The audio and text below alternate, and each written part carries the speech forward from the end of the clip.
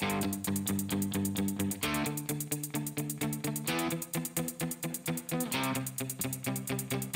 mission of Velocity is to get the word out to the people building websites, the most popular websites that people are going to today, to get the word out about how to make those websites faster, more reliable, more scalable. And so there's just a lot of sharing of these best practices and lessons learned that you can take home and use right away. I'm here today to tell you the secret to safe continuous deployment. By next year, internet traffic from mobile will surpass desktop. It seems like there's just all these new technologies that are coming out. And one thing I really like about Velocity is we talk about, of these new technologies, which ones can actually be impactful for what you're doing today on a day-to-day basis.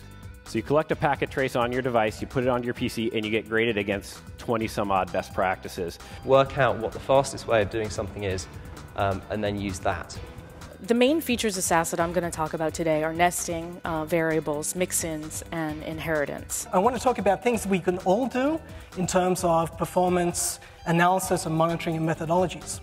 Mobile performance, web performance, operations, velocity culture, sponsor track, tutorials. There are sponsored tutorials. You need to be able to get the CSS down to the user as quickly as possible. Nothing should stay in the way of CSS. So this talk is going to be about how we scaled out our infrastructure to make it to 1 billion users, particularly how we build our load balancing architecture.